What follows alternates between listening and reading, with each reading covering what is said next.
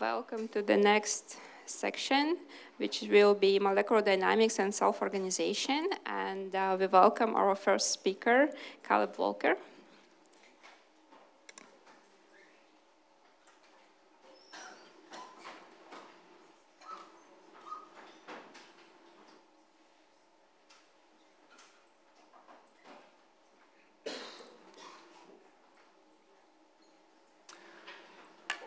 Awesome. Thank you so much to the organizers for allowing me this time, I guess, 15 minutes. And also, it's nice to be going after the coffee break, so everyone has their fix of caffeine. But yeah, so today I'm going to be sharing a little bit about my work on liquid-like protein condensates and their ability to facilitate polymerization and bundling of actin filaments in vitro. So if you guys don't or haven't heard of liquid-liquid phase separation, this is not a new mechanism by any means. This has been around for a long time in physics, especially in polymers and things like that. But in terms of biology, this is somewhat a newer topic of interest. In the last 10 to 15 years, there's been a lot of excitement about biomolecule phase separation, and specifically liquid-liquid phase separation. And this is usually mediated by multivalent interactions between these biomolecules. So whether this is from tetramerization or oligomerization or interactions between low complexity regions, multivalency seems to be a key facilitator of this assembly in these biomolecules. And it's been seen to play a role in a lot of different processes, and such as activation of different processes, such as nucleation of actin polymerization, which I'll talk about, but also force generation, localization of different biomolecules, and things like that. And so specifically in terms of actin, just a little bit of background about this, in case you're not familiar, and I think other people will be talking about it in this session as well, so I won't go too deep into it. But actin is a biopolymer that assembles into these higher order networks and is involved in different biological processes within the cells, such as filopodia and lamellipodia, which are cell membrane protrusions. In filopodia, we have these parallel actin bundles. I think I can point at this. We have these parallel actin bundles that create protrusions from the cell membrane. And in lamellipodia, which is down to the left, we have these branched actin filaments that create more of these wave-like protrusions of the cell membrane. And this is mediated through different proteins that interact with actin. We have proteins that can nucleate filament bundling, filament branching, creating these higher order networks of different morphologies. And so recent work from our lab, which I'll touch on, which kind of leads into my work, was looking at a specific actin interacting protein called VASP. And VASP is this homotetrameric protein that's involved in not only the polymerization of actin filaments, but also filament bundling. And recent work by a graduate student who just graduated looked at VASP and wanted to explore if we could see this phase separation of this VASP protein, because we have multivalency, and it also has these large regions of intrinsic disorder, which are also common among phase separating proteins. And so she was able to see that with the presence of PEG as a crowder, which using an inert crowder is a common practice in this field to simulate the crowded environment of the cell, so we don't only have this one protein normally. But with increasing concentration, she was able to see the emergence of these phase-separated condensates of VASP. And they demonstrated liquid-like properties, not only with merging and rerounding of these protein condensates, which are kind of like liquid droplets. It's kind of like an oil and water immersion. You can think of it like that. But also, studying the molecular dynamics with fluorescence recovery after photobleaching showed rapid fluorescence recovery after photobleaching, indicating a liquid-like network of interactions. And so adding actin to these condensates, interestingly, she was able to see that we have polymerization of actin filaments in these condensates. So by adding actin monomers and labeling with phalloidin, she was able to see the emergence of these actin filaments that, oh, that's the back button, never mind. These actin filaments stained with phalloidin, and they partition to the inner surface of these protein condensates. And you can see that with fluorescently labeled actin on the right. It's kind of dim, but you can see that we have a brightening around the inner surface of the condensate as actin accumulates to that surface. And looking into this further, we are able actually to see a couple of different morphologies with shells of actin where the actin filaments more or less completely covered the inner surface of the droplet, these rings of actin, and then as the ring thickened, it eventually flattened the condensate into a more of a disc-like morphology. And this seemed to be a progression where increased actin concentration led to the emergence of more of these discs and less of these shells. And we actually collaborated with a theorist at UCSD, Padmini Rangamani, and she was able to look and show that the extension of these actin filaments, as they increased to a length greater than the diameter of the protein condensate, they partition to the inner surface to minimize the curvature that they experience. And as this ring thickens, eventually it's able to overcome the surface tension of the condensate and deform it into a higher aspect ratio morphology. And you can see this in this video here, where eventually we're able to completely overcome the surface tension, and it deforms into a rod-like bundle of actin filaments. And so my work is expanding on this a little bit and looking at some of the proteins that interact with VASP in this cytoskeletal network, and specifically this protein called lamellipodin, which is involved with VASP in both lamellipodia and filopodia.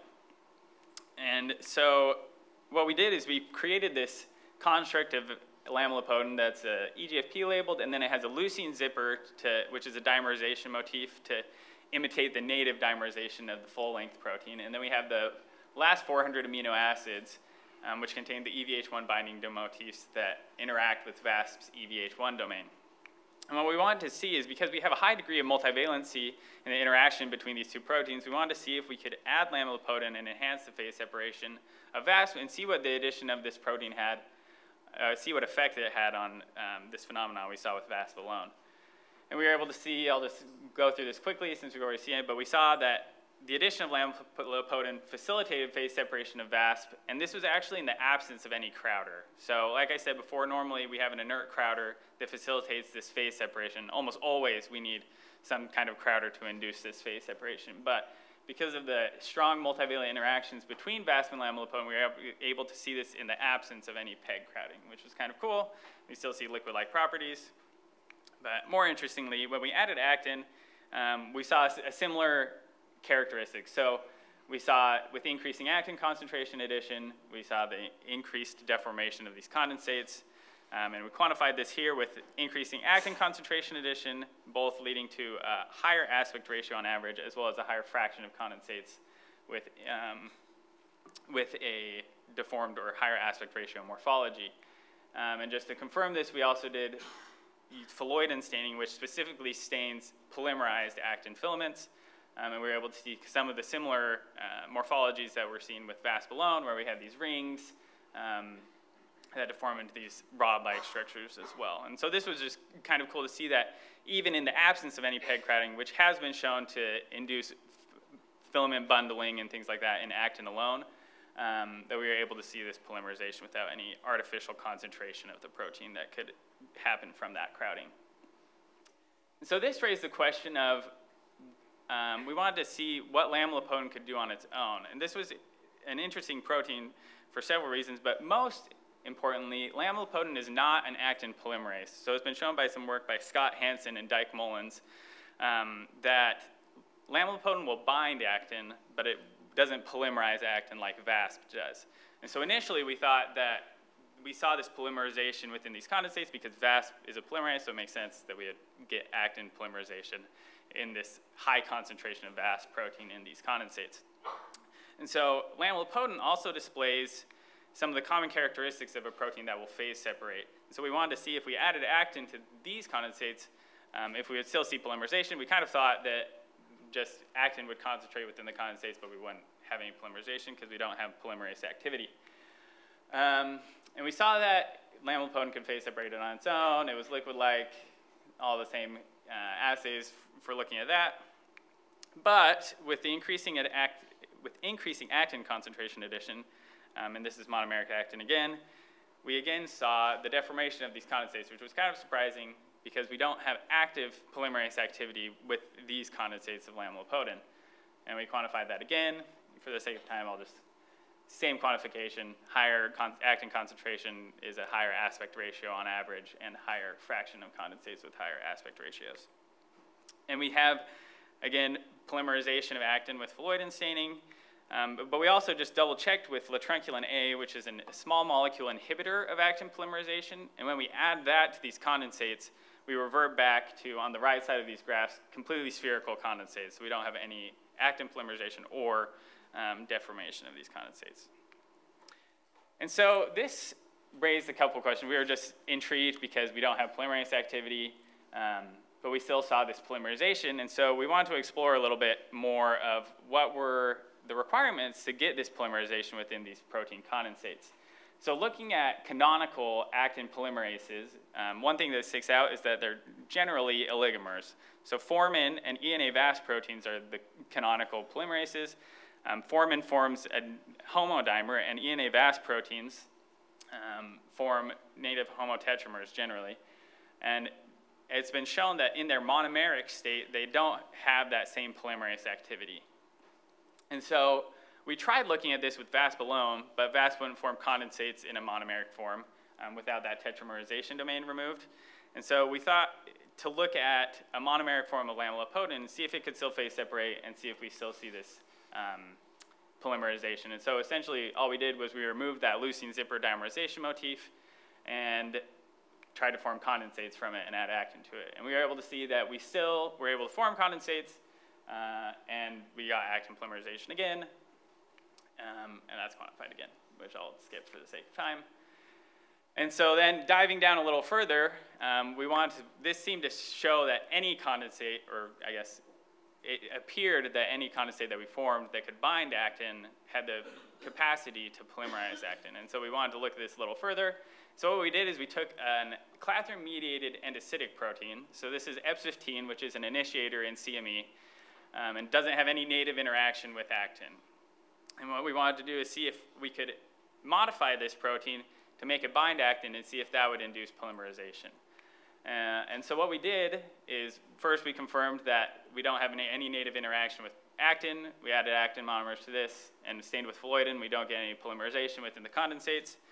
And so what we did is we added LifeAct, which is a 17 amino acid peptide that's commonly used to label filamentous actin in cells. They'll generally add a fluorescent protein to it and use it to label the actin cytoskeleton. But it also binds monomeric actin as well.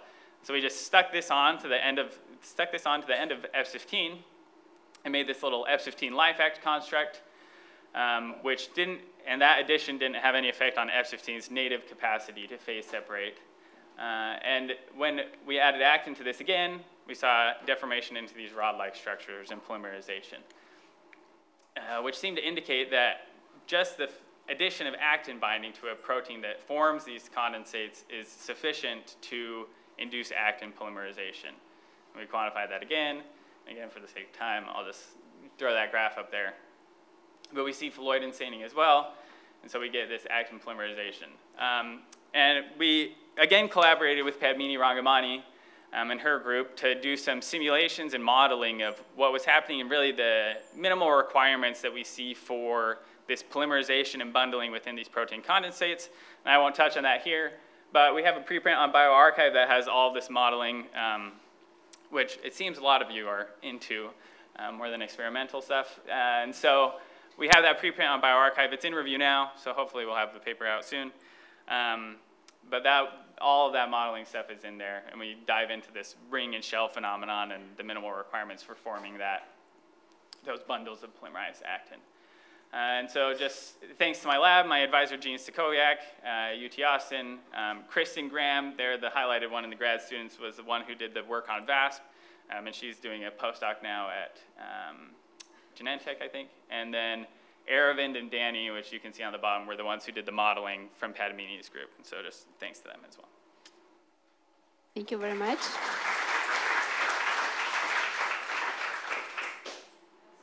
Any questions? Have you thought about analyzing the shapes of some of your condensates to learn something about the energetics of perhaps the interface between the condensate and its supernatant work? So I think Kristen looked at that in some of her papers. So she did some work on VASP alone, and then her second paper that she published, which I haven't touched on here, looked at ARP 2.3 edition. And she was able to see like aster formation rather than deformation into an ellipse only, and then into a rod.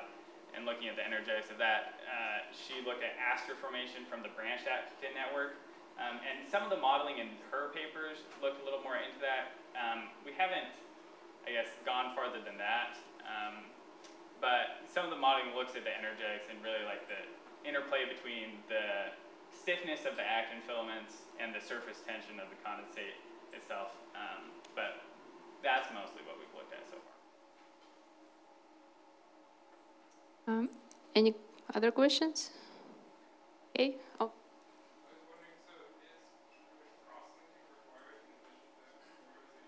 Yeah, so that's some of the modeling looks into that, and specifically with like a monomeric form, with the monomeric crosslinker or binder that we looked at, which was the monomeric metal potent.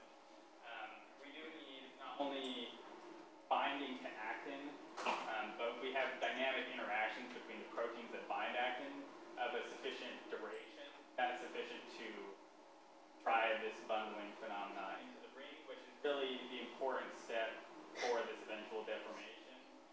Because if we just have a shell of actin, then it can kind of stay in a sphere. But once we get that ring formation from the bundling together of the proteins, or the actin filaments, then that is what drives the eventual deformation. So we do need some interaction between the proteins, which we think is that requirement is fulfilled by the multivalency of the condensate and the interaction between the proteins. Let's thank our speaker again.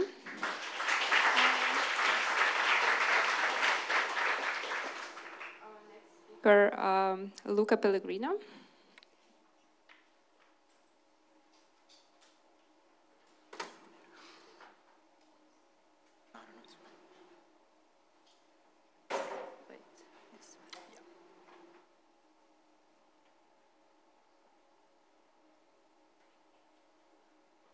Use this one. Okay. Thank you for the introduction and thank you for the organization for having me here. So I'm going to quickly talk about my current research at Humanitas University that deals with the problem of bacterial colonization on surfaces, and we are actually more looking into the interplay of surface topography and hydrodynamics in bacterial colonization.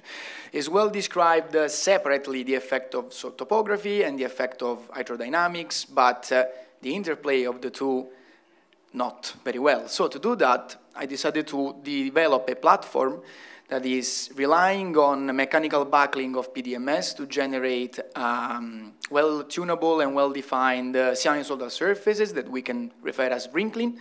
And once we define the surface geometry, it's possible also to calculate the effect of this geometry on the flow field and on the bacterial cells that here are reported as these ellipsoidal shapes, depending on the position of the bacterial cell on the surface and with respect to the flow field applied.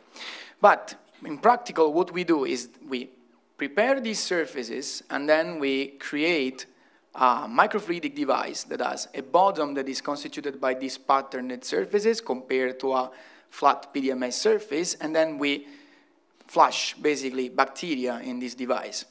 These are some samples you can observe, and for this specific experiment we have the surface, so the 1D sinusoidal pattern that is in the same direction of flow, as you can see from the blue arrow in the sketch, or in the opposite direction to the flow. So a 1D parallel and orthogonal, contrasted to a flat surface. What we do, we could observe, tuning also the shear stress. So here we have the interplay of topography and shear.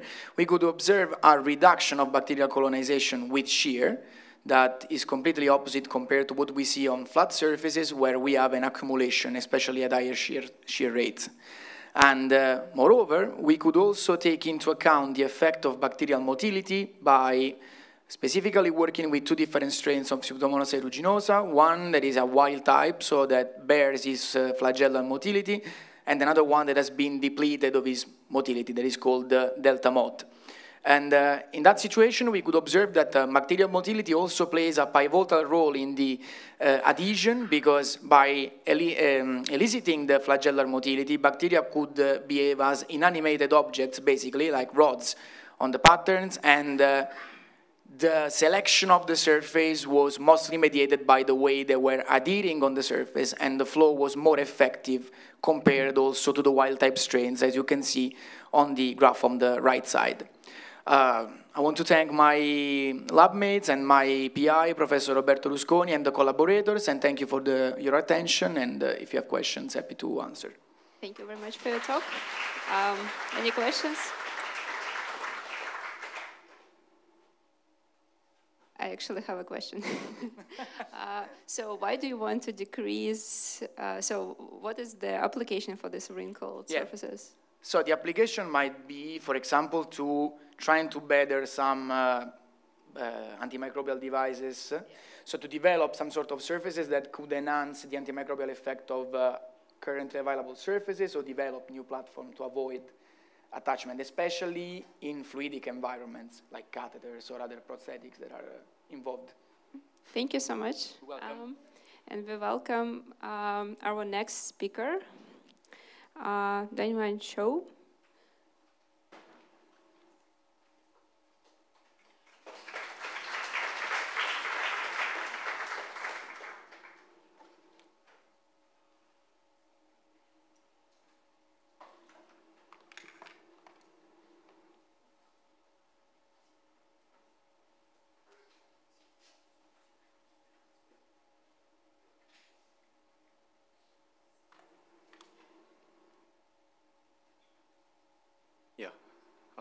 Hi, my name is Daehyun CHOI in Bamla Lab at Georgia Tech.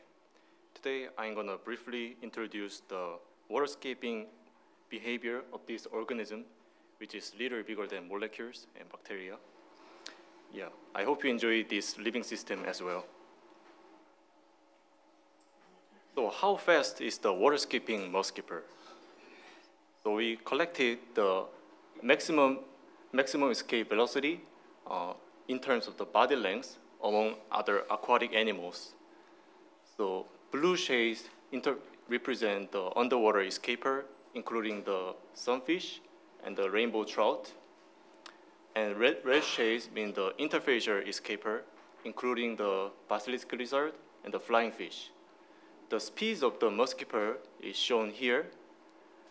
And for the swimming speed, it is intermediate among other aquatic animals. But when skipping on water, it becomes fastest for its body length by avoiding the underwater hydrodynamic drag. For detailed investigation, we are raising and observing these two Australian mouse-skippers. As you can see, they have these leg-like fins, which has two joints, and using this fin, they can freely move on land. So how do they use these pectoral fins when skipping on water? Our high-speed imaging shows that when they are landing on water, they expand their pectoral fin, and they can stay on the water surface, and it creates the water cavity behind them, and it propels using its tail fin and flies following a ballistic trajectory. This skipping procedure is categorized by landing and reaching the lowest depths, propelling, and flying.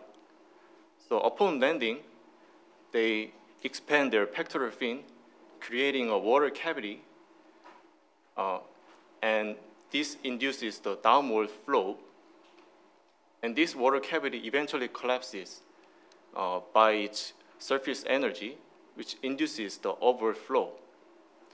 And the fish then flaps the tail fin under the water cavity, which induces the flow downwards. So we got curious about the interaction between the cavity and the fish.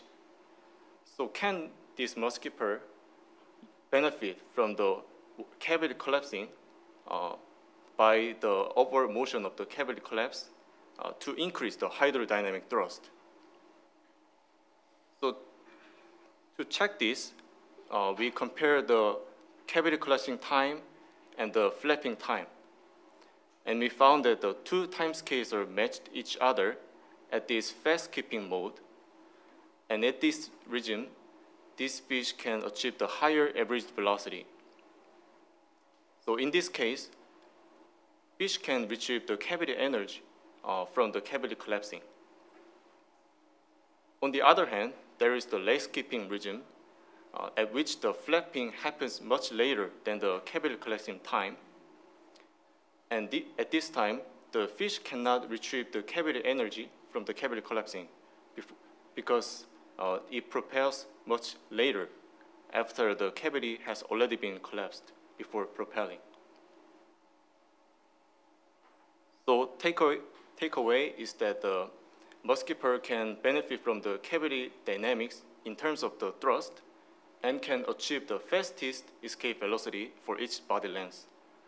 Our next goal is to study how much muskipper can retrieve the capillary energy from the capillary collapse by using the robotic demonstration. I would like to thank my co-workers and the supervisor in Bamlare. Thank you for listening.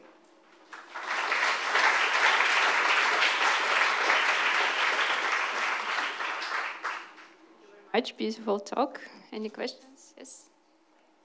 Very nice. I'm curious if you thought about doing an experiment where maybe you were to put the animal in a liquid of a different viscosity in order to see how changing the capillary energy. Yeah, right. Yeah, that's a very good question.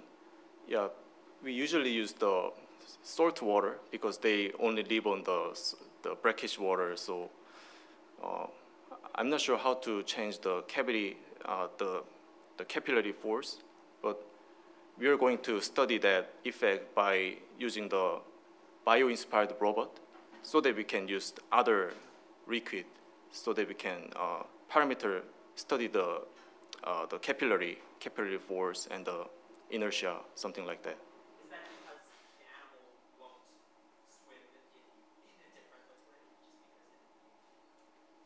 because No. it doesn't like the swim in something that's not salt water? Maybe they skipping on the water to avoid the predator underwater, and they actually use this locomotion as natural because we assume that this is very efficient, so we think they use this locomotion behavior. Yeah.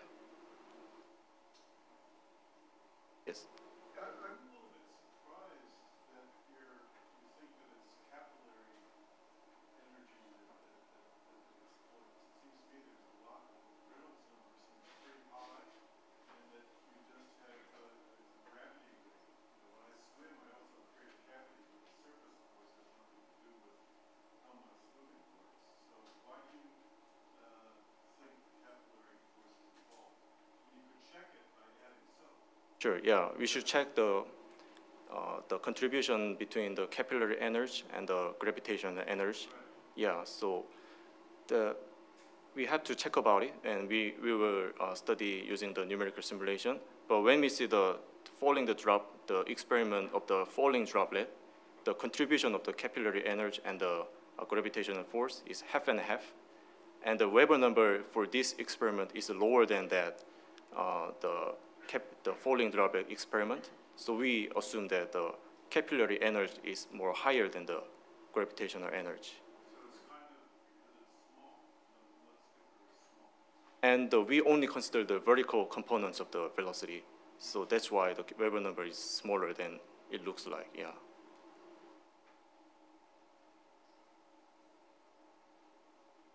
Thank you very much.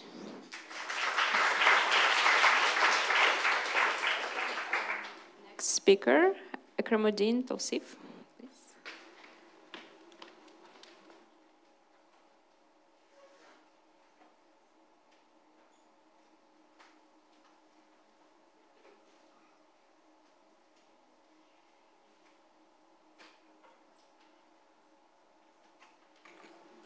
Hello, everyone. I'm Ekramuddin TOWSIF. I'm a third-year PhD candidate at Emory University under Dr. Shashank Shikhar. So I'm going to go back to talking about actin a little bit. So essentially, some background on actin. So here's a cell that's moving, and everything labeled in the cell is the actin. And actin exists as monomers and as filaments, as Caleb had mentioned. So actin monomers are being rearranged in the cell, but in vitro, we don't really understand how we can depolymerize them as fast as the cell is doing it. So conventionally, actin is added to the barbed ends and then disassembled from the pointed ends. So in my research, I'm trying to understand how different depolymerases affect the polymerization, or the depolarization at both ends. So here's the experimental setup. We use turf microscopy, essentially. This is what turf looks like under the cell, under the microscope. Good luck trying to get any data, unless you have some really good undergrads to help you. I recently got undergrad, which is good. But we don't want to torture undergrads. So essentially, we integrate microfluidics into our turf microscope. So this allows us to align the filaments with the flow, and then we can just measure the slope here to get the rates of depolymerization. So the protein I'm mainly interested in working on is called cyclose-associated protein, or CAP. Here's the domain structure of CAP. So people have studied CAP over the past couple of years, and they've found that the N-terminus is responsible for binding to actin, or a filament to actin, and it hexamerizes. Kind of looks like this as a hexamer. The C-terminus facilitates nucleotide exchange. It dimerizes. And my advisor in his postdoc found that the N-terminus is able to collaborate synergistically with other proteins to accelerate pointed end depolymerization. However, I wanted to really study what this protein does at both ends on its own. So essentially what we did is purify the protein and flow them onto actin filament barbed ends. So here's like the control rate for depolymerization for barbed ends. Here's a video of what depolymerization looks like under microfluidics. And so when I flowed in the protein, interestingly, the filaments depolymerase much faster, and it seems to be a fold increase, which no one really has seen before from this protein. This protein was thought to only depolymerize pointed ends and not barbed ends. So we were really interested in what's going on at the barbed end. And in order to tackle this question, we labeled the protein. So basically, how is it doing it? So we labeled the protein and we did the experiment. And this is kind of what we saw. So as we flow in the protein, it binds processively to the barbed end, and it continuously depolymerizes the filaments. And here's just the chirograph of what it looks like. So this was very surprising to us. We didn't expect it to processively depolymerize. We thought it would bind, take 2 monomers or 3 monomers and leave. And then we got the residence times of this protein, and it seems to be binding for 3 to 4 minutes, which is surprising because most proteins don't bind this long. And we can also tweak the residence times as well. And then we were wondering, is this also happening at the pointed end, right? So we flipped the experiment setup, had the pointed end free, and then we basically did the same experiment. And indeed, we do see it processively depolymerizing the pointed end. So for the first time, we saw a protein depolymerizing both ends processively. And you can see it here. The depolymerization rate does increase for pointed ends, and the residence time is actually much higher, around 9 minutes, which is even more surprising. But all this said, we also wanted to know, okay, if it's binding the barbed ends, is it able to interact with other barbed end binding proteins, like formin, as Caleb has introduced? So yes, indeed, it does bind to barbed ends and tracks and co-localizes with formin. So this is the formin fluorescence, and then we have the cap fluorescence, and they're able to co-localize together and track the barbed ends. However, the polymerization rate doesn't change if cap is there. Then we were wondering what's going on. So what is it doing? So it's actually increasing or decreasing the dissociation rate of formin. So it's allowing formin to stay bound onto the barbed ends for longer. And then we also wanted to look at a different barbed end binding protein called capping protein. So interestingly, it does co-localize with capping protein, but it has the opposite effect, where it's increasing the dissociation rate. So in conclusion, we basically developed like multicolor single molecule microfluidics turf. We saw these new activities of this protein. Yeah, and then we were trying to develop this model. As you can see, this one protein can do multiple things. And we were trying to understand what's its main responsibilities in the cell. So thank you to everyone in the lab for helping me with this project, and NIH and Emory for funding. There's a preprint on bioRxiv if you want to learn more.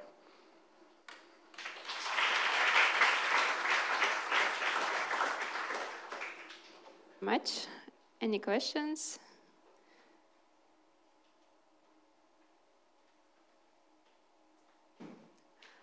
Okay, we will. Oh, yeah.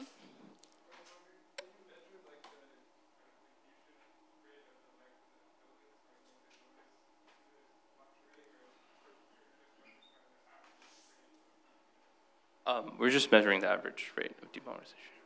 Yeah. Okay, thank you.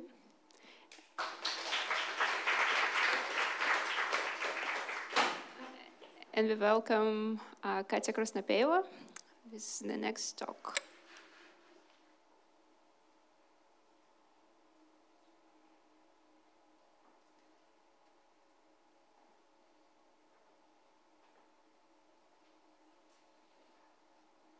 Hi, I'm Katya, and today I want to talk about the swimming of bacteria and how the proportionality between flagellar motor speed and proton motive force is not as universal as we think.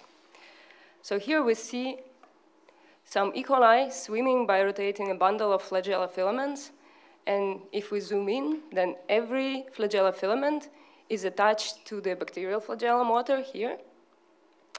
Bacterial flagellar motors are found in many different bacterial species, and they differ slightly, but the main structure remains the same. Ouch. Yeah, so you have a flagellar filament attached by the elastic hook to the rotor that is brought to motion by the stator units. And the stator units are powered up by the flux of protons in case of E. coli. And yeah, so there is a channel in the inner membrane of the stator, in the inner membrane associated stator unit through which protons come in, and the released energy is converted to the kinetic energy of the motor. So it is very clear then that the proton motive force and the motor speed are closely related.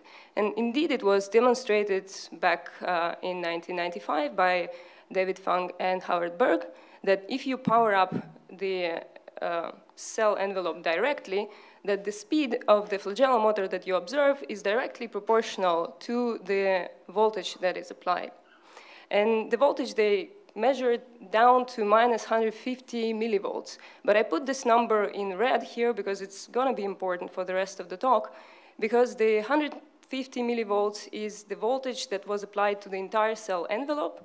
And in case of E. coli, which is gram-negative, the cell envelope includes outer membrane, cell wall, periplasm, and the inner membrane. And the gradient that motor feels is only through the inner membrane. So what exactly motor felt, we cannot really say.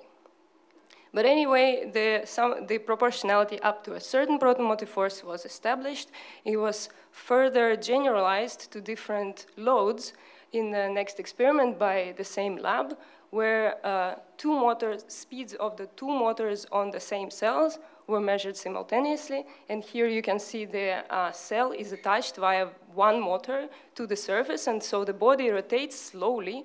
And then it has also a little bead, 0.4 micron bead, that rotates fast. And then by changing the proton motive force and observing the speeds of two motors simultaneously, they concluded that both speeds are proportional, and since the slow motor speed is proportional to the proton motive force, it means everything is proportional to everything. And so this is a kind of idealized flagellar motor diagram of torque speed characteristics. This characteristic plateau and the knee and then decline between the torque and speed were measured experimentally. And so since the speed and proton motive force are proportional at every load, then these proton motive force lines here, how do I point? Proton motive force lines here, oh cool, are equidistant. So that if you, yes. So if you take two proton motive force regimes, and you look at the change in the speed at two different loads, you will see the conserved ratio. But since it was only measured up to a certain proton motive force, we asked the question, how universal this proportionality is, and is it conserved at high proton motive force? Because as we know, bacteria can go down to minus 200, minus 220 millivolts, so we were not sure that it's actually gonna be still proportional. And we used this bead assay to vary the load on the motor, and so we use the attached cells, and we look at single motors, and we can vary how much of the load motor experiences, and we can vary then the proton motive force to see how conserved the proportionality is. So here is just an example of an experiment. Here we use a very small bead, 0.35 micron bead, and we measure the motor speed in the media with no glucose and with high concentration of glucose. And we see that here is normalized to the no glucose condition, and we see that with this small load, we see twofold increase in the motor speed. So we can assume that the proton motive force is probably changing twice, which is consistent with what we know about metabolism of E. coli. And then we did the same thing for other loads. And it turned out that the proportionality is not really conserved between the loads. And the increase in motor speed depends on the load. And the higher load you expose, the motor feels, the less of a change we observe, which is not consistent with this picture of the motor that we know. So then we thought, okay, with glucose, we cannot really control proton motive force that well, and we cannot go down. So instead, we used a protonophore to go from the very high, the top proton motive force here, down to the lower values of proton motive force. And we used butanol for that because we already characterized it previously. It behaves as an ideal protonophore, and the proton motive force scales inversely with the concentration that we applied, so this is very nice to titrate proton motive force.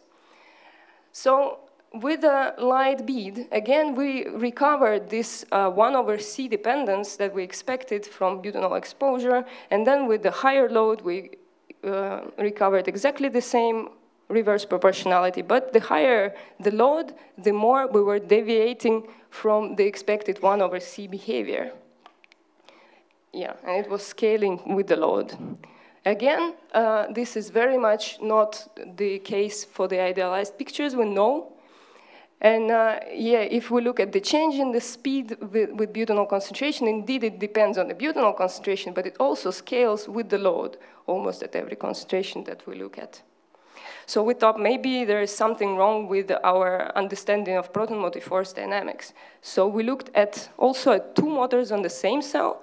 We grew this filamentous cell where we could measure the rotation of two different motors on the single cell. And we attached beads of two different sizes, 0.5 micron bead and 1.5 micron bead, whose response was dramatically different in previous slides. And again, here we treated cells with different butanols, and here you see data from 6 different elongated cells. And each cell has multiple points, like cell 1 here. And what we saw was the saturating curve rather than a proportionality curve that we expected, again, from our previous knowledge. And in the control experiments with two beads of the same size, the expected proportionality was observed. So this is in direct contradiction now with this work from Gable and Berg. And we cannot explain it fully, but we can assume that the design of the experiment here was such that the two rotations were not independent. Because if you have a fast rotating bead on the top, then the cell will be doing a controtation even if there is no motor here at all. So the proportionality there can be explained by the fact that the rotations are actually coupled, and it's not due to the proton motive force that they are proportional. So we then looked at how torque curves look like. And when we convert the speeds from that experiment that I showed you before to the motor torque, it looks like all the high load curves converge into same value at the high proton motive forces. And this seems like this is the value that actually limits the proportionality thing. So supposedly there exists a limiting torque somewhere between 1,000 and 2,000 piconewton nanometer, which actually cannot go any higher, and this highest torque we can achieve at the physiological proton motive forces. And these are just individual curves, so that you can see how it looks like in linear scale. And these are all very nicely fitted with the saturation exponential that you use, for example, for charging a battery, which is a linear process that is saturated at some point, that has a maximum. So we then asked, is this any relevant for actual swimming? Because maybe these high torque values are just never reachable by the cell, so it never experiences it. But since I'm asking this question, you can guess, then the answer is yes. It is relevant. If we do the same experiment with butanol, but then here we apply different concentration of it to the free swimming cells, we see that the response, the change in swimming speed, lies between the 0.5 bead, which did not show any saturation, and the first saturating load is 0.75 bead. So it is just at the edge of the saturation regime. And if we increase the load on the mode of the free swimming by adding phycol and increasing the viscosity of the media 4 times, then we see again this shift in the response, very similar, well, actually identical to one that we saw at 1 micron bead load. So again, it shows that the higher load you have, the less of proportionality you have left. And if I plot this swimming with phycol against swimming with no phycol, we again recover the saturating curve that is very similar to the one that we saw on the individual motor level, which means that this behavior translates directly from single motors to the swimming behavior. And since we have all this data, we can also plot the actual torque speed curves, not the idealized one, but the actual data ones. And well, it doesn't exhibit this kind of sharp knee that you see on the cartoons, but if we place the free swimmers between 0.5 and 0.75 loads, that this around the knee is where cells actually swim. So basically the conclusion is that this picture that we used to think as the motor characteristic is only correct at low proton motive forces. And what we think is needed to be done is to be corrected with this maximum torque that collapses the high proton motive force curves into the same line, basically, if you achieve the maximum torque. And the blue region here is the region which is torque speed space that is available for the swimming cells, because this line here is the swimming in water, but it's not given that they always swim in water, and in fact, with more viscous environment, cells actually go into the more saturated regime. And if I have another minute, I can even speculate about why the motor is such. So we don't know why the motor is such. We can assume that it could be that it evolved just enough to be under the saturation, and that cells want to achieve the maximum speed with maximum proton motive force, but it did not evolve any further. This is if we assume that swimming in water is the most relevant for E. coli.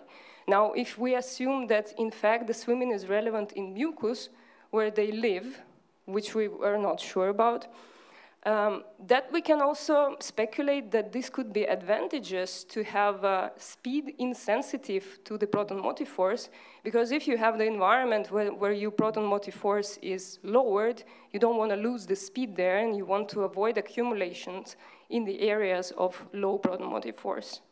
So this is basically the conclusions for this work, and I would like to then wrap up and say thank you to the labs, my PhD lab in Edinburgh, and specifically to Lucas, who did all the free swimming experiments, and to Lau lab in Taiwan, where I did most of my measurements, and my home lab in Austria, the GUET lab. Thank you very much.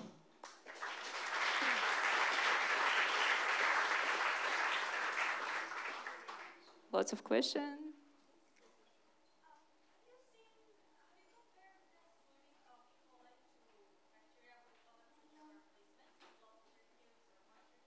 only looked at E. coli. We only looked at E. coli here. Yeah. So I'm curious, what were like the absolute PMFs? Like what was the regime of absolute PMFs? A good question. We would like to know that. The problem is we cannot really measure it very well. In E. coli, we can measure the delta pH component, but the membrane voltage component is something that we struggle to measure precisely and quantitatively. So we are just assuming that it is on the order of magnitude of minus 200 millivolts, because theoretical prediction for the respiring regime, in order to actually produce ATP with F1, F4 ATPase, you need to be lower than 170, 175 millivolts. So if you are a respiring bacteria, and the condition we use are respiratory conditions, that you would be higher than that. So definitely higher than what was measured before in terms of like direct powering of the cells. Yeah? Oh yeah, we can chat at any time. Any other questions? Okay, thank you very much.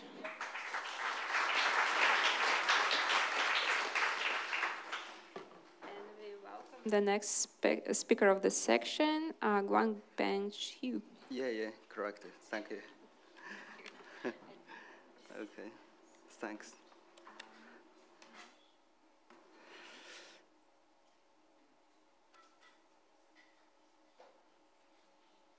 Perfect.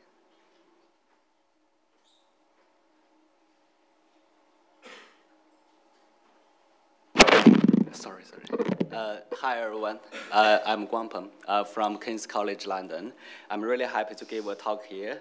Basically, my work is more about the kinetics calculation of glycine receptor of unbinding. And the glycine receptor belongs to the pentameric ligand-gated ion channels, and widely spread in the nervous system. And it is important in the signal transmission between nerve cells.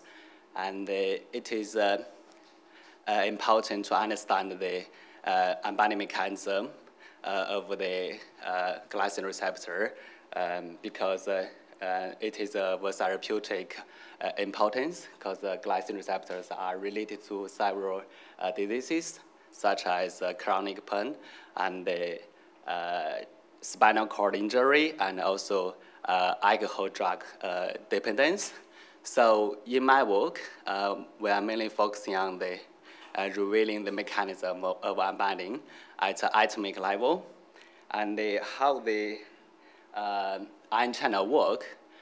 Essentially, ion channel would embedded in the membrane of nerve cells, and when the ligands bound to the receptor, the ion channel would be triggered to be open, and the ion channel would select a specific type of ions to permit through. And if there's no ligand bound to the receptor, the ion channel would be mostly maintained at the closed state, and then the ions cannot permit through. So in this way, ion channels regulate the voltage between the two sides of the membrane. And structurally, ion channel has three domains. Sorry. The upper part is the ECD domain, which is isolated outside the membrane. And there's a transmembrane domain, which is crossed through the membrane, and it also forms the ion channel pore. And there's also an intracellular domain. Because the binding and unbinding events only happen within the ECD domain. So we truncated this structure, and we built the ECD model. And the ECD model is assembled with 5 identical subunits from subunit 1 to 5, and a pair of them can form one pocket, and each pocket can bond with one ligand. And previous experimental work has done showing that the occupancy of the ligand to the pockets can affect the unbinding and binding rate. So based on this idea, so we built 4 models with different occupancy of the ligand And we built the 4 ligands model based on the PDB entry 6PM5. And we simply ejected 2 or 3 of them. We got the 3 and 2 ligands model. And we also built a 0 ligand model from the PDB entry 6PSD because when there's no ligand inside, so the ion channel is closed. So the first 3 models share the same structure because the ion channel is open. And the last one is different, slightly different of the tails of the ECD. So we do this simulation using all-item MD molecular simulation, and we use amber force field, and we do each model for 1 microsecond MD simulation, and then we do analysis. And as I said before, 2 pairs of subunits can form 1 pocket, and it's shown here. And one is a principal, the other is a complementary subunit. And the principal subunit can be a complementary subunit for the neighbor pocket, and likewise for the complementary subunit. And the several loops come from the 2 sides of subunits, form 1 pocket, and the residues on those loops are constantly interacting with the ligand in the form of hydrogen bond and the cation pi, and also ionic bonds. So glycine ligand is the most efficient one for glycine receptor. As we can see, the pocket here is very compact here, and mostly throughout the trajectory, there's only 1 water, which is colored in the orange. So the water molecule acts as like a water bridge to help stabilizing the ligand binding. So when there's more water pops in the pocket, and the water molecules would disrupt the interaction between the ligand and the binding residues. So first thing we have measured here, we measured the water number inside the bound pocket. And what we found here for the 4 ligands model, and all the pockets are identical, so they were expected to behave the same, but they didn't. We can say the pocket A has the highest number of water molecules, which indicates that pocket A is less stable. And for the 2 ligands model, and the bars are lower, which implies that the 2 ligands model are more stable. And the interesting thing for the 3 ligands model, so we can say the pocket B is more stable, and while the pocket C and E is less stable. Another thing we have measured is the orientation of loop C, as illustrated here, because the loop C fluctuation directly affects the pocket shape. If the loop C move outward, so the pocket would be expanded and more water would pop in. So, and if the loop C move inward, and the loop C would squeeze the water to be outside, and then the pocket would be compressed. So what we found here in the 0 ligands model, and because all the pockets are empty, so they were expected to behave the same while they didn't. So we can say that 3 of them are more fluctuated, and 2 of them are more relatively stable. So we think that probably the pockets cooperated between each other. So then we checked the pockets interplay. If we simply plot the loop C angle of present pocket versus the neighbor pocket, you may find that they tend to show opposite peaks, not always, but often. And we use the loop C angle as the input to calculate the Pearson correlation. And we found that, yes, they are correlated, and mostly negatively correlated. And the interesting thing is here, one pair with the pockets when they are positive correlated, and one pocket from the pair pocket tend to be less stable, because in the 4 ligands model here, say E and A positively correlated, and in water analysis, pocket A is less stable. And in the 3 ligands model, the B and C positively correlated, and C less stable, while B is more stable because A and B is relatively higher, with higher negative correlation. And also here, likewise, D and E, I think. Okay, and E has the highest water molecule inside. And likewise for the Apple model, loop C has the highest loop C angle over pocket C. And for the 2 ligands model, the positive ones are almost 0. So 2 ligands model are more stable. Okay. Another thing we have done is the kinetics calculation of unbinding. And here's techniques we applied here.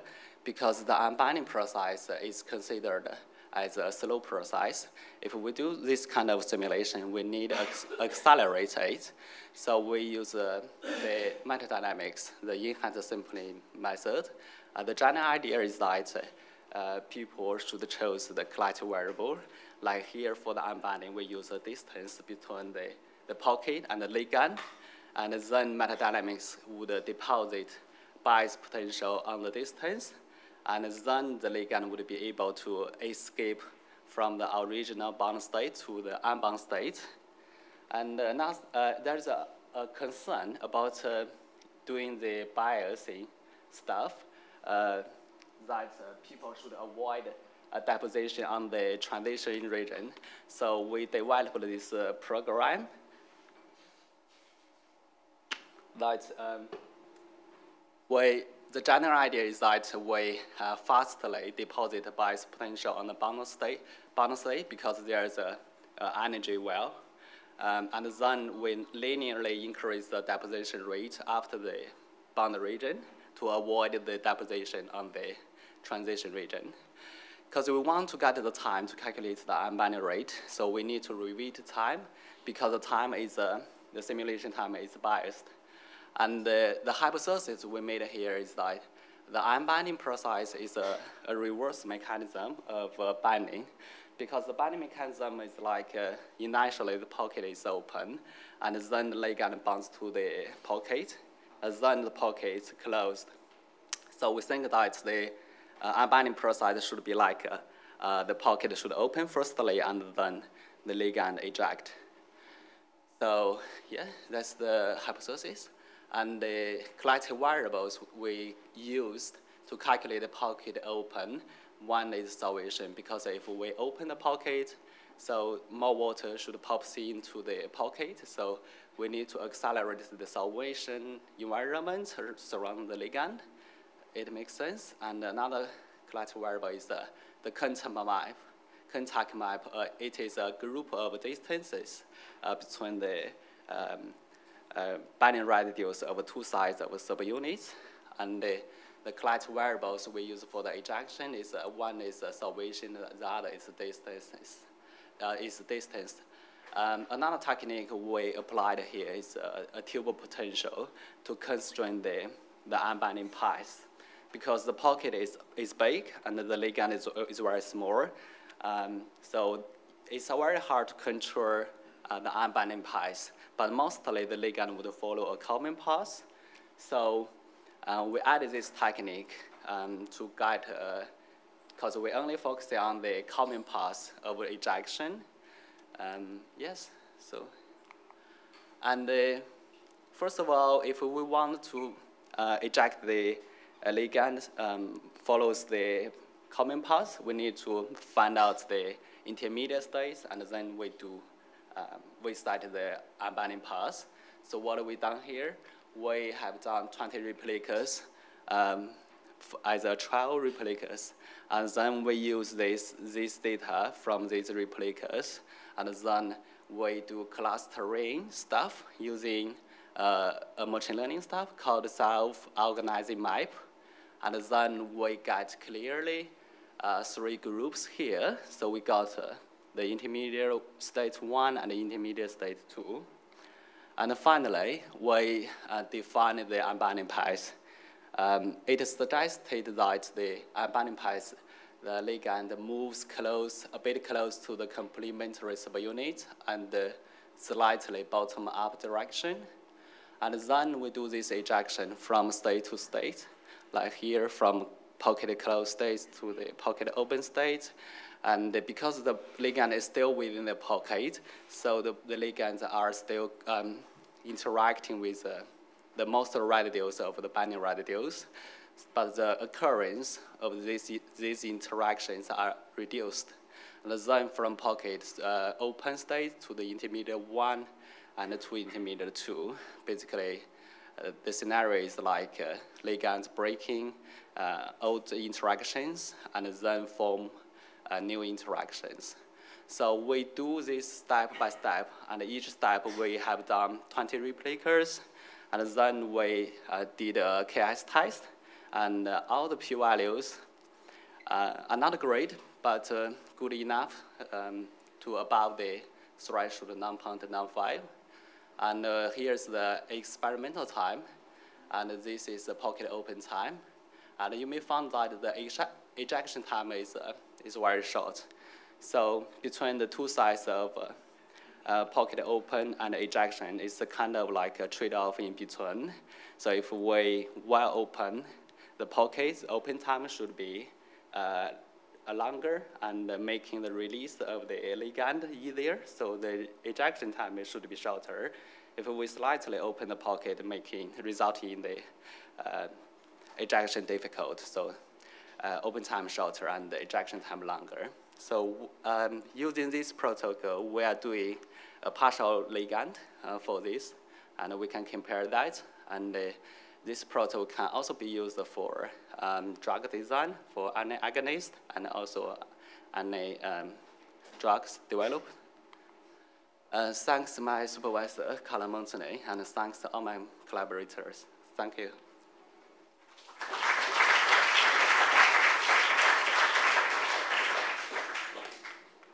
Very much.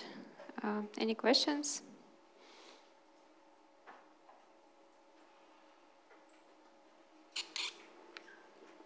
Okay. I have a simple mechanistic question about this receptor. So how many-fold the affinity of glycine for the closed pocket changes compared to the open pocket? So allosteric mechanism implies that upon activation the affinity increases. Sorry, can you say again? I didn't really catch you, sorry. So you have your open pocket. Yes, yes. And you have your closed pocket. Yes, yes. And my question is, what is known about glycine receptor in terms of how many-fold the affinity for glycine changes with the closing of the pocket? Oh, yeah, I think it's around 2 or 3, because before we have a line, the pocket open structure and the pocket closed structure. Basically, the main difference comes from the loop C and the loop B. The changes are very small. Yes. For ACH receptor, it's 10 to the 4th. That's the fold of the change of the affinity with the activation of the channel. So it's quite a bit.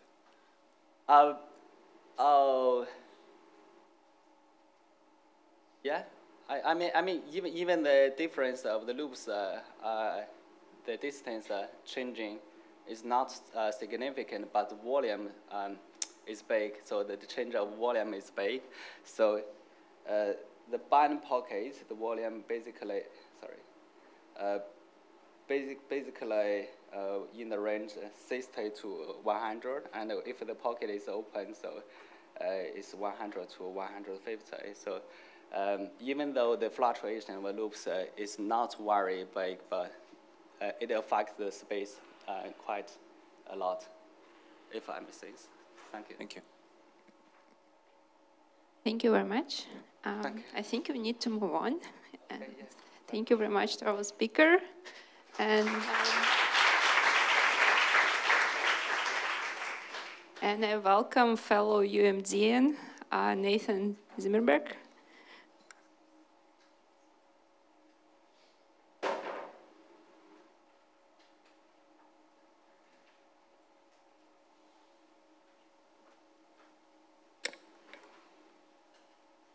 Hello, so I'm going to be talking about modeling the mechanical and chemical interactions between non-muscle myosin II filaments and actin filaments.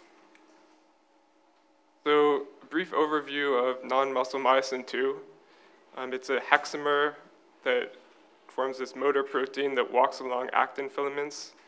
So each molecule has two motor domains that actually bind to the actin.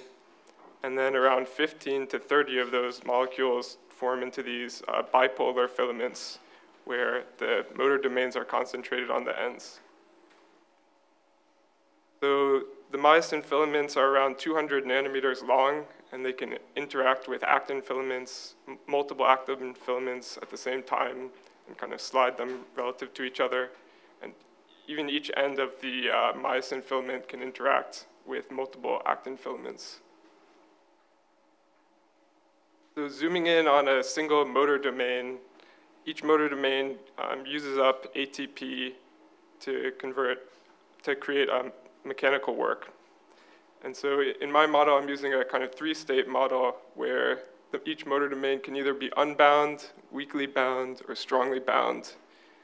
And as it goes through the cycle, it consumes one ATP. Okay, so for modeling the mechanics of the system, I'm using the median force model, where we coarse grain filaments in terms of strings of cylinders. And then each cylinder has a number of different forces. We have bending and stretching rigidities, as well as volume exclusion that prevent two cylinders from overlapping. In addition, when the motor domains bind, they create additional spring-like forces between multiple filaments. Okay, so then we need to combine the mechanics and the chemistry together. So to do that, we use this median cycle where we evolve the chemistry stochastically, and then that in turn updates the mechanical potential energy. Then we equilibrate the network, which creates new forces, which then update the chemical reaction rates. Okay, so I'm going to go over some simulation results of just a single myosin filament walking along an actin filament. So one thing in the ATPase cycle of the motor domain, each of those steps, or some of those steps are very dependent on the forces.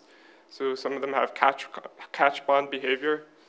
So here I'm showing that the kind of net walking velocity of the myosin is heavily dependent on the force sensitivity of the different reaction rates in the cycle.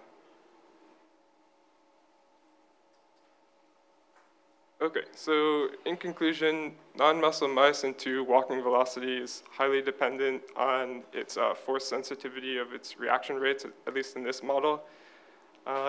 And the implicit Brownian dynamics can be combined with the stochastic Gillespie algorithm to model both mechanics and chemistry in complex systems, while also ensuring numerical stability even with huge time steps. Okay, so I'd like to acknowledge my advisors and current lab members and previous lab members who worked on median. Thank you.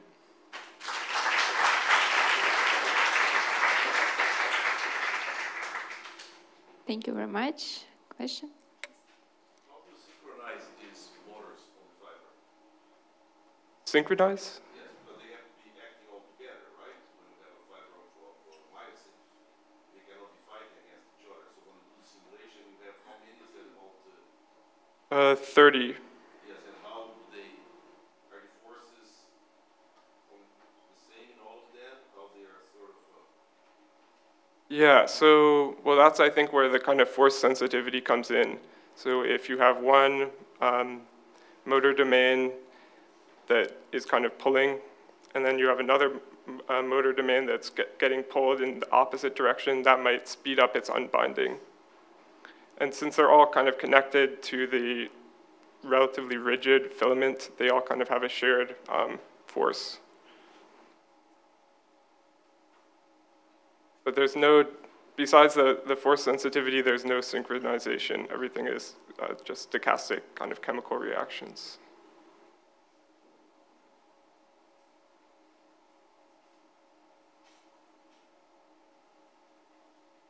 Thank you very much.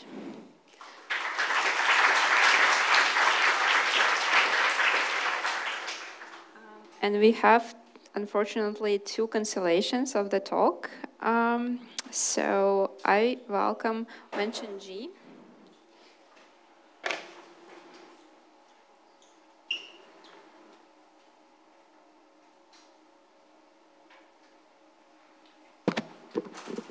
Hi, everyone. I'm happy to be here and present our work on design principles of transcription factor with intrinsic disorder regions. This work suggests a new search strategy for transcription factors. TFs are essential for gene regulation. They are proteins that bind to a specific place on the DNA to promote or suppress transcription process.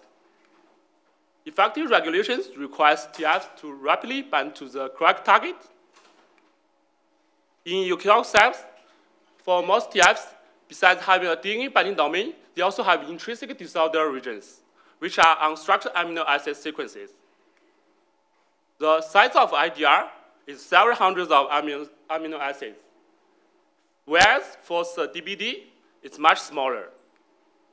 In experiments done by our collaborators' lab, they can gradually cutting down the length of IDR to see if it affects TF binding specificity. Here you can see they found that binding specificity decreased with the cutting length. This suggests IDR enhances the binding probability.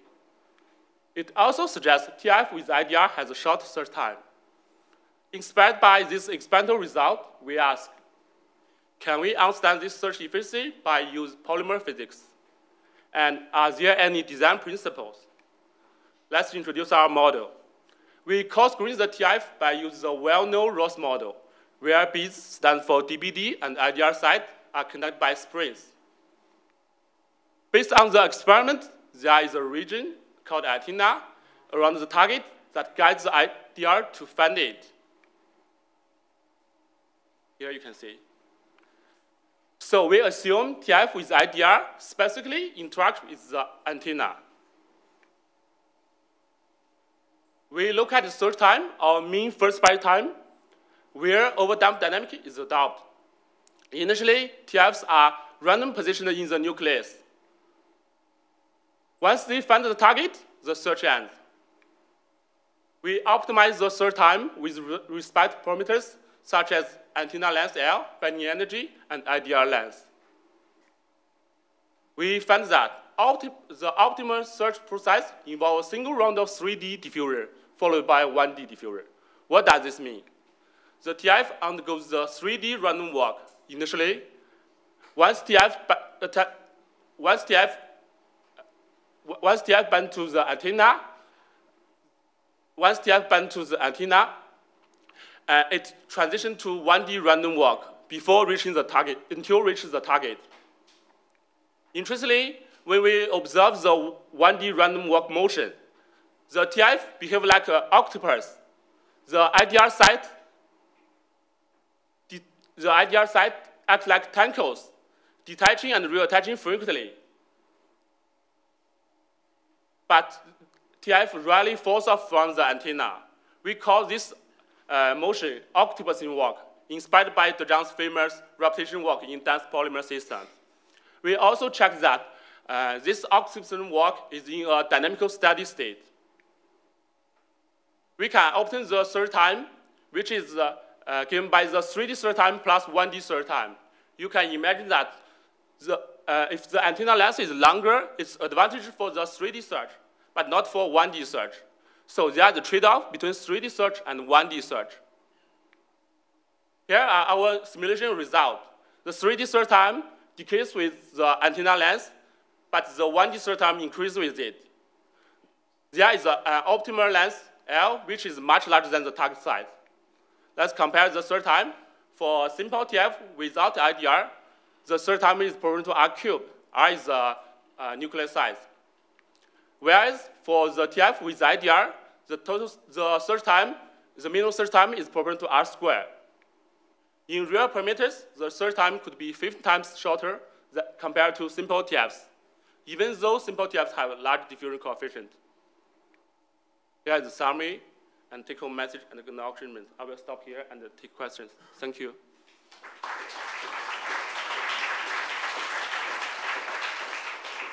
Okay. So how is your result compared with the experimental? Good question. Actually, we collaborate with the experimentalist.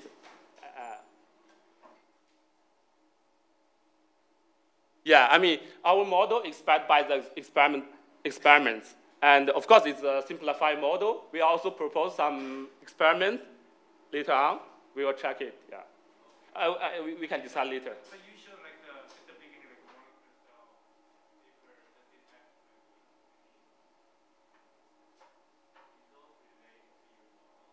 Yeah, you mean this one? Yeah, this paper, yes.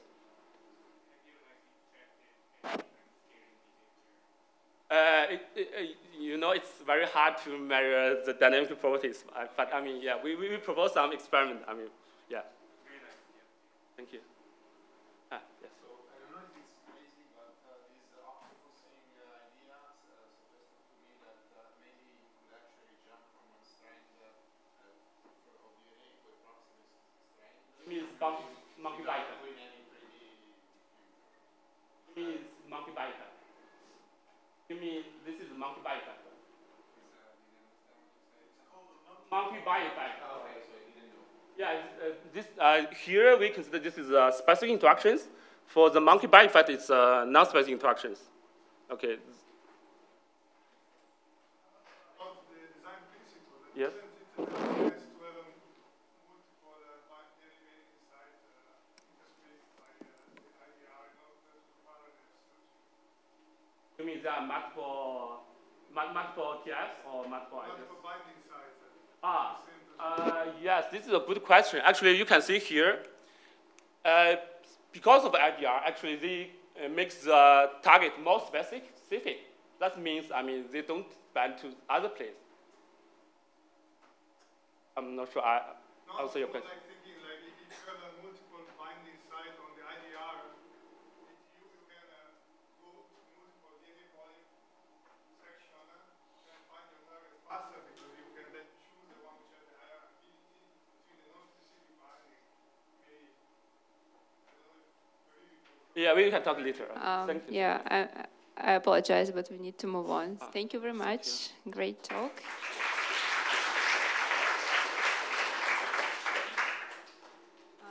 And we welcome the last speaker of the section, Gloria.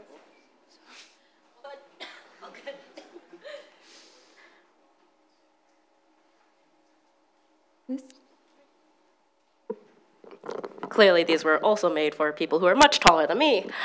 Hi, everyone. I'm Gloria from Paul Sullivan's lab. I know you're all hungry, so I promise I'll try to make these 15 minutes go by as fast as possible. So, as my title suggests, I'm going to be looking at comparing absolute numbers of AMPAR subunits in hippocampal neurons using QPaint. So, let's first get into what the heck is an AMPAR and why am I spending the next... Oh, does this plugged in? Thank you. So why am I going to spend 15 minutes talking about AMPARs to you when you all want to go eat food?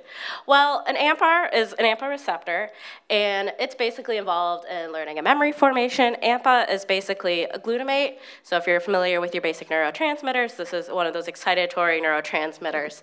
And the AMPA receptors are actually very much the ones that are involved in learning and memory formation, also implicated in Alzheimer's disease, et cetera. So that's why we want to study these. Next, so an AMPA receptor is basically a tetramer, so it has 4 possible zip positions, and it has 4 subunit types. And these 4 subunit types are very creatively named GluE 1, 2, 3, and 4. And so basically, in theory, any 4 of these subunit types can occupy any of those 4 positions within a single AMPA receptor. I want to also highlight that one of them, GluE 2, is the most common, and it functionally changes the AMPA receptor. It makes it calcium impermeable.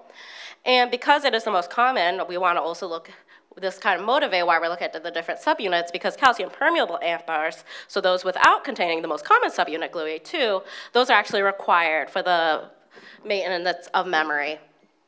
So, fun fact about these AMPA receptors, the most common ones are thought to be GluE 1, GluE 2 heteromers.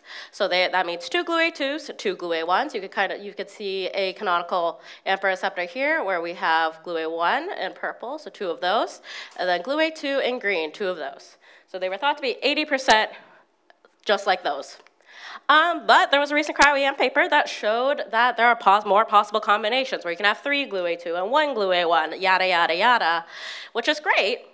But where's the truth, and what are we looking at anymore? So I'm gonna start looking at this with fluorescence microscopy, and fluorescence microscopy allows us to study intact neurons. That's going to be important. I'll get into that in a second. But the big questions we want to look at are, how does the AMPA subunit composition change as a function of distance from the synapse, and over time and over neuron activity? So I just said the word synapse. What the heck is a synapse? Great question. But AMPA receptors actually exist in the synapse, and those synapses are the site of neuron communication. So if we take a look at my little cartoon here, nope, there we go. So here you would have one neuron. This would be the presynaptic neuron. I actually don't label this, so we can't see it. But in between, so you'll have the postsynaptic neuron, which is labeled, and those are where all your AMPA receptors exist. And you can also find markers. There's something called a postsynaptic density. A lot of scaffolding proteins live there. That's where we're going to use as a marker for our synapse and find those mature synapses. So basically, if I overlay this cartoon over my very nice micrograph, you see it right here, where we have the synaptic neuron labeled, and that's the ones we're looking at. So this will allow us to visualize receptors as a function of distance from the synapse. That's great and dandy, but synapses are really frickin' crowded. So if you've noticed, there's a length scale here where basically a synapse is about 200 nanometers to a micron in size. That exists largely underneath the diffraction limit. But this is also a very simple cartoon, and if I wanted to make it slightly more realistic, basically, you would have multiple different types of receptors and also multiple different types of scaffolding proteins in your postsynaptic density. So again, this makes conventional fluorescence microscopy very difficult. So basically, the crowding and size of the synapse is going to require super resolution microscopy. Okay, that's great. How does super resolution microscopy work? For those of you who are not familiar, basically, you're going to kind of sparsely label, or you're going to label all your proteins. And then you're going to have them turn on and off. So in here, you can see, oh, this red one's on, and then maybe later another red one is on. And then you're going to localize those, fit each of those with a Gaussian. And then basically, you're going to get something that is super resolved over here. There's a lot of different ways you can get a super resolution, storm, palm, et cetera, et cetera. I'm not going to use any of those. I'm going to use DNA paint. Why? Well, DNA paint is kind of cool, and how does it work? Well, you label your receptor of interest, or your protein of interest. In my case, it's an AMPA receptor, and that is going to have a DNA, one single strand of DNA. We're going to call that the Docker strand. And then you're going to flow in the complementary strand to that in a bath, and that complementary strand is attached to a fluorophore.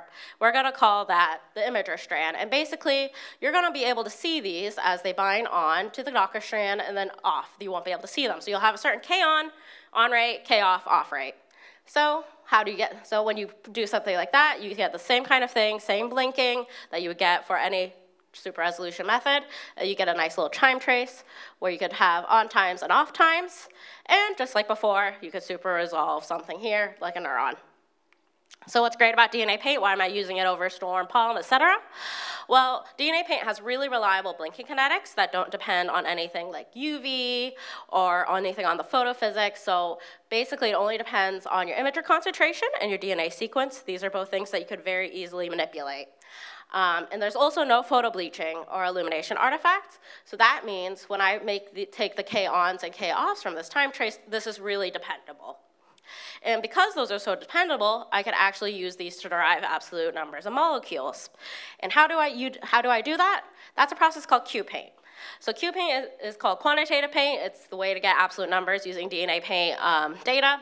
Basically, how that works, first you take, you calibrate with where you know there is a single molecule, and you're gonna pull out a certain time trace, right? So you'll have an on time, an average on time, we'll call that tau B, and an average dark time. We're gonna call that tau D star. This is for your single, what you know is a single emitter.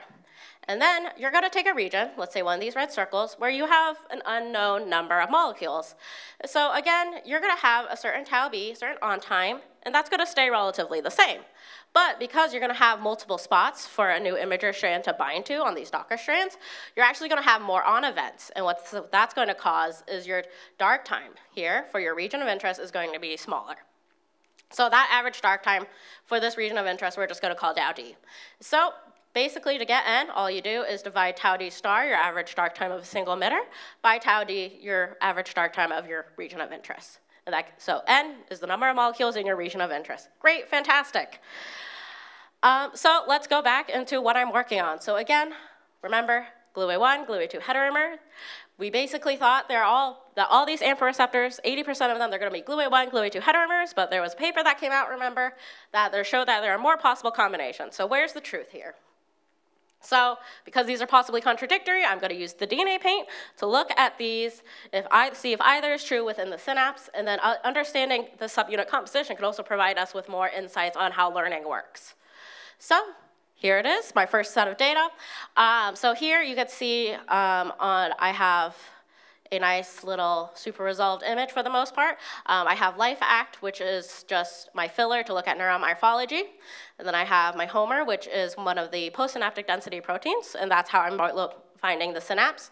And then we have GluE1 in pink and GluE2 in yellow, and then you can see that all merged here. And so now that's great, it's a really pretty picture. So what? Let's get the numbers. So first, which was really surprising to me, is that when I counted the numbers of the synapse within 300 nanometers of Homer, basically I found that we have about 20 GluE2 and about 10 GluE1, and that is significantly higher. So that is obviously very surprising if you're expecting them to be 80% 1-to-1. And of course, I wanted to see, okay, is this going to be, does this apply across all synapses? Is it just a few weird synapses with a lot of GluE2? Nope, so when I take the ratio of GluE2 to GluE1, basically I find that number is significantly greater than 1. So basically GluE2 subunits outnumber GluE1 subunits in the synapse, which was surprising. So our next step is what are these excess GluE2 bound to? So then I moved away from GluE2 to GluE1, and I went to the next most common AMPAR subunit, which is GluE3. So I get a nice pretty image of this takes advantage of another fun part of DNA paint, which makes multiplexing really easily. So the same thing here, I now have a 6-color image where I have my LifeAct, I have my Homer, and then I have 3 AMPAR subunits. So GluE1, GluE2, and GluE3. That's great. So I've imaged all of those. Now, I guess I have to count them. So when I'm looking here, I have, again, significantly higher GluE2 compared to GluE1, so about 20 GluE2, 10 GluE1. But what's interesting is that we find that the number of GluE2 is also significantly higher than the number of GluE3. And then, but the difference between GluE3 and GluE1, that's not significant. So when we look at the ratios then, so again, just like before, in my previous experiments with just GluE2, GluE1, ratio of GluE2 to GluE1 is significantly higher than 1. The ratio of GluE2 to GluE3 is also significantly higher than 1. But when I take this combined number, so I add the numbers of GLUE1 and GLUE3, and then compare that to the number of GLUE2 within the synapse, that is not significantly different than 1. So this is kind of implying that GLUE3 makes up for the excess GLUE2 subunits within the synapse, and it could also imply that GLUE1, 2 heteromers and GLUE2, 3 heteromers are equally present in the synapse, which was not expected. So as kind of, you might have noticed that a lot of my images, the AMPA receptors seem very clustered. There's these little bots, little blobs. So I've started doing some cluster analysis as well. This was with great help from my undergrad, Max Winga, who did a lot of the coding. So first we identified a cluster, and then we pulled out a time trace. Just like we could with my circles, my regions of interest, we just pull out a time trace that we can then apply QPaint on. And then I can also zoom out on these clusters and look at the clusters in relation to other clusters, in relation to Homer, which is this green triangle. And so for now, what I've gotten is that I pulled out different clusters of GLUE2 and GLUE1, and I've compared their densities. And so while there have been previous studies on GLUE2 clusters, there haven't been so much on GLUE1 clusters. So while my data here on GLUE2, it's pretty much matches what has been found before, but then what we find is that the GLUE1 cluster density is much less. So that's pretty interesting that there's these possible differences between these nanodomains. And so basically my cluster analysis is going to be extended to GLUE3. I'm also going to be looking at relations to Homer and other such things. So what are my future directions in terms of this? Well, a lot of the data I've showed you exists in this middle ground where it's basal, just normal neurons living their neurony life. But there is something called LTP, which is basically, like I've been applying a lot, we're looking at learning and memory formation, and LTP, long-term potentiation, is believed to be the molecular mechanism of that. So my next goal is to basically simulate LTP and see how these subunit numbers change, basically over time. Whoops. And that's just changing during and after LTP, and also applying something to see how we can alter that. So to conclude, remember, when we started this, we thought that they were 80% GLUE1, GLUE2 heteromers, and but there was a paper that showed that there are possibly more combinations shown by cryo-EM, so we weren't sure where we were. So where are we right now? Well, my QPaint shows that GLUE2 outnumbers GLUE1 in the synapse, and GLUE3 appears to make up the difference between the GLUE1 and GLUE2 synapse, so definitely within the synapse, they are not 80% GLUE1, 2 heteromers, right? And there definitely seems to be more possibilities. And I have early cluster analysis that show differences between GLUE1 and GLUE2, and hopefully my future work will be focusing on mimicking memory formation.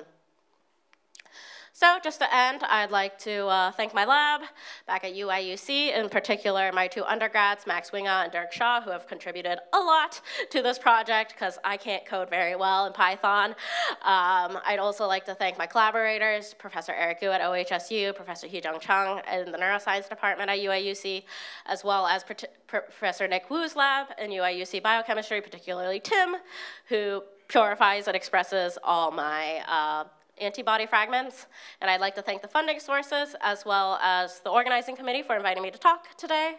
And I'll now take any questions.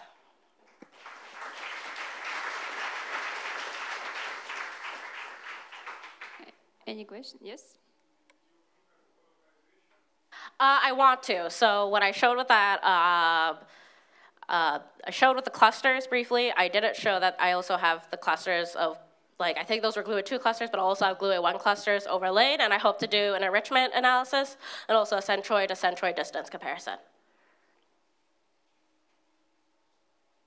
Any more questions, or everyone is ready for the lunch? Ready for lunch.